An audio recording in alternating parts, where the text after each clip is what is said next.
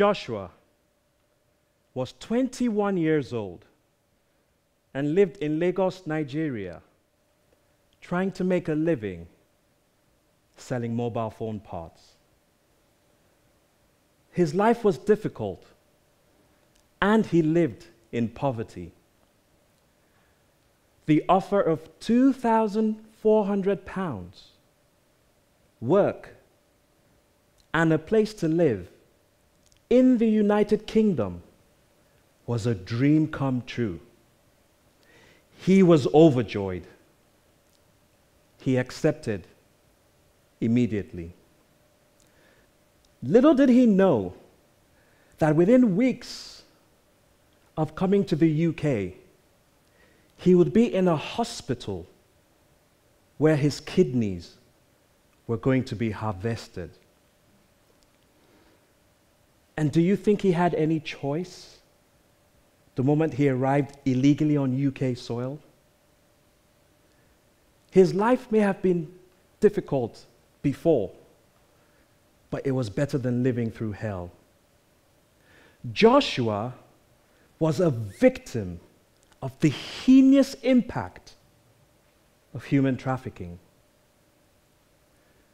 Now you're probably asking yourself, who's this man? And why is he telling us all about this? I'm an anti-money laundering expert in the financial services industry. Sounds cool, hey? There's me busting up gangs and exposing crime. But in reality, I spend most of my time looking at client numbers and information. Not all of these numbers and information are legitimate. They're lies. Behind these numbers and information, there is always a story. Some of these figures are hiding stories of beatings, rape, and the theft of human beings. So what do you think of when I say the term money laundering? You probably think of some dodgy phone shops that never seem to have any customers, or greasy takeaway that's so dirty it's almost telling people not to come in. People don't often stop to ask themselves, where is all this money coming from? All this money that's being laundered. These made-up client data and accounts. And what's the story behind them? It's so much grimmer than any of you could probably realize. Now, let me be very clear. Human trafficking is money-driven. It is an industry. It is an industry of greed, which profits directly from human misery, human suffering, and the theft of that thing we call life. It is a global industry. It is a global industry that preys on vulnerable people. And it happens all across the world. Here in the UK, and I bet even in the town in which you live in. And let me tell you, it is very rife and endemic. Human trafficking is an industry that involves criminal gangs. People are beaten, raped, and exploited. People are forced to smuggle drugs, to launder money, and are forced into slavery. Let that sink in. Slavery here in the UK. I have two daughters who I love with all my heart. But when I look into their eyes, my heart breaks. My daughters are loved and cared for. For so many other girls, their lives are not so fortunate. Let us imagine a 15-year-old girl who lives in a war-torn country. Her father is told that if he gives his entire life savings to smugglers, they would help her get to the UK, and she'll be given work. Blinded by desperation, he does it.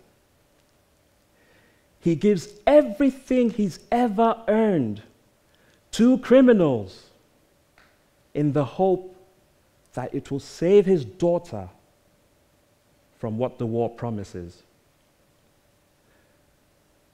But on the journey, the very same people who took his money repeatedly rape his daughter. She's smuggled to the UK in a refrigerated van. Refrigerated vans are often used because they lower your body temperature, making you invisible to the police's thermal cameras. But it is so cold that people often die. And those who survive have to sit quietly next to corpses. The girl is then delivered to a house. It could be anywhere.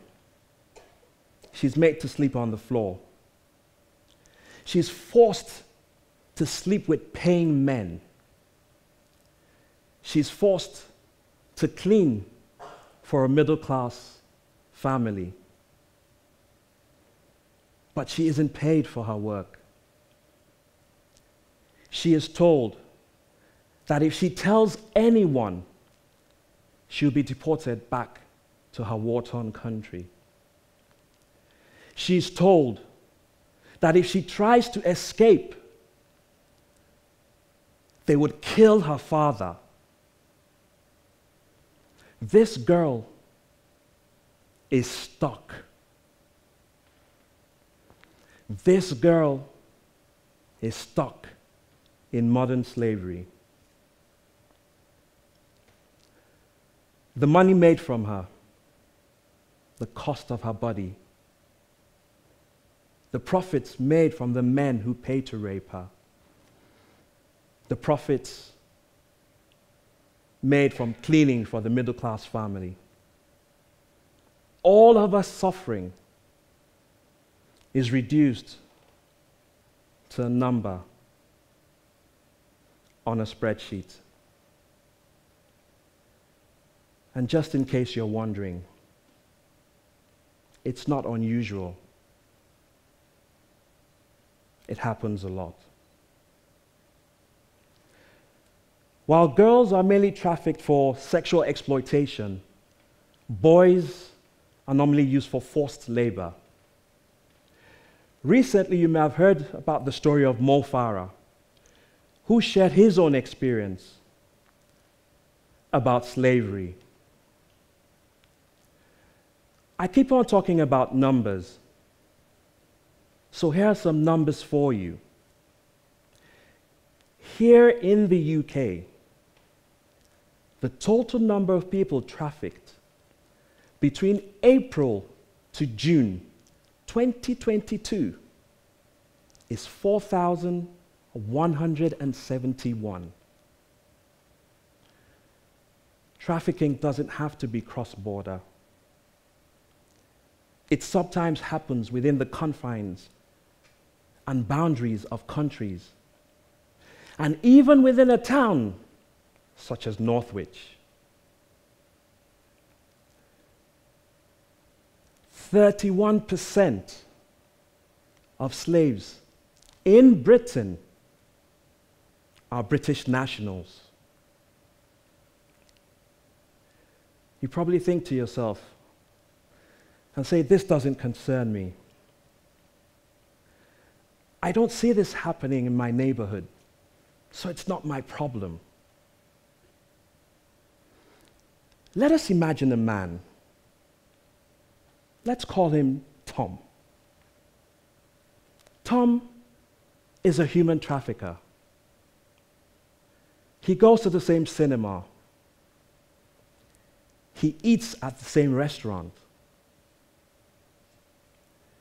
And maybe your kids go to the same school as his kids. Or maybe you have him as a friend on social media. People like Tom use public transport, hotels, and the banking system to illegally exploit people. And it happens right under our nose. Human traffickers hide in plain sight. Human trafficking is an evil and heinous crime which thrives and exists right under our noses.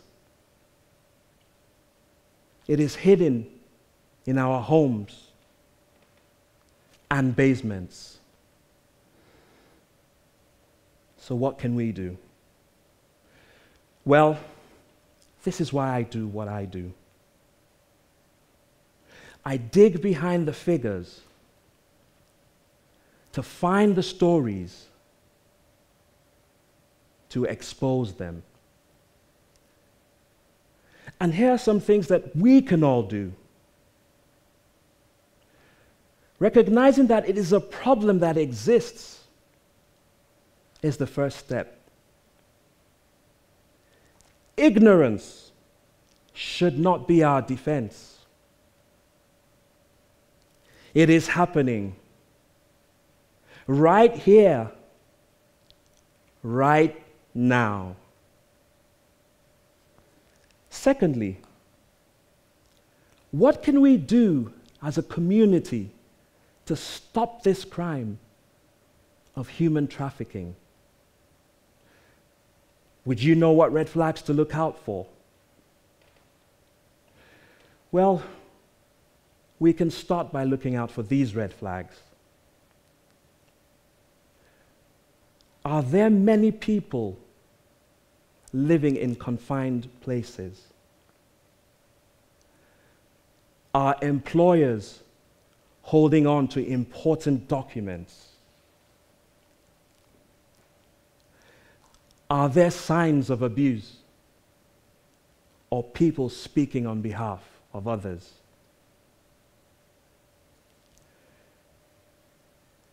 I have been working in anti-financial crime for 12 years.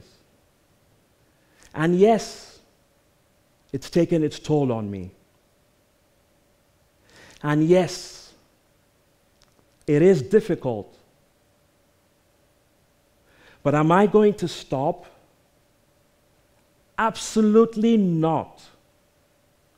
I'm going to keep on digging through those numbers and crunching the information to expose the filth of these criminals.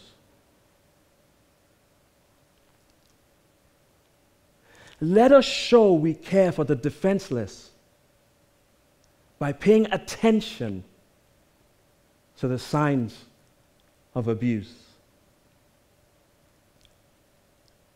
Let us show the human traffickers that together we are more powerful than they are. And let us be the voice shouting loudly for those whose voices have been silenced. Thank you.